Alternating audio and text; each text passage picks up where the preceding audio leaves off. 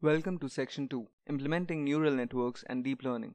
In this section, we'll go through a linear algebra refresher in Python, implement a logistic regression model, implement a shallow neural network, understand the role of activation functions, and implement a deep neural network.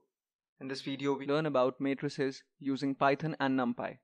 In this video, we are going to take a look at how data is handled in Python, how to carry out element-wise operations and matrix multiplication using NumPy, and how to find the transpose of a matrix. NumPy provides fast alternatives to math operations in Python and is designed to work efficiently with matrices. First, we execute the import command.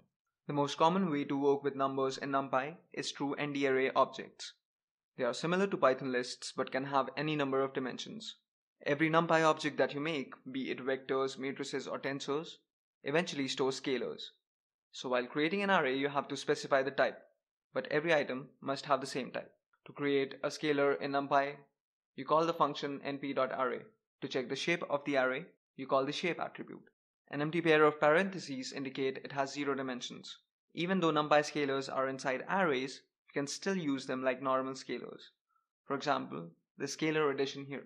To create a vector, you pass a Python list to the array function.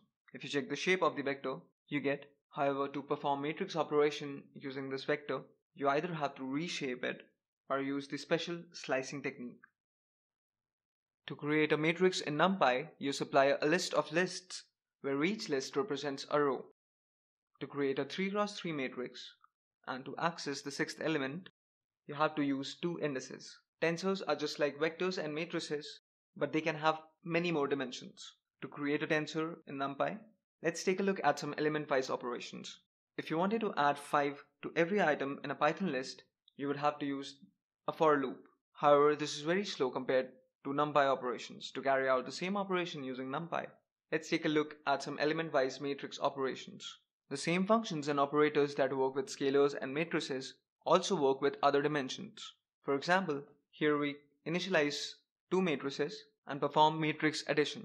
However, we need to make sure that the items that we perform our operation on are of compatible shapes. This gives us back an error because both these arrays are of non-compatible shapes.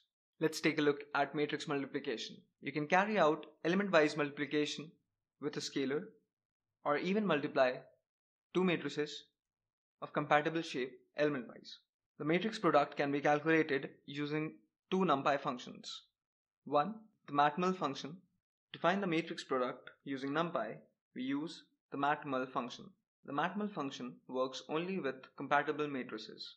It turns out that the result of dot and matmul function are the same if matrices are two-dimensional.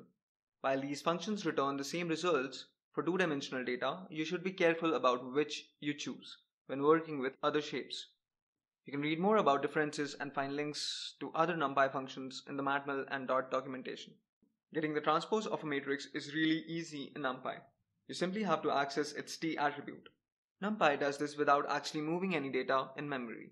It simply changes the way it indexes the original matrix, so it's quite efficient. However, that also means you need to be careful with how you modify objects, because they are sharing the same data.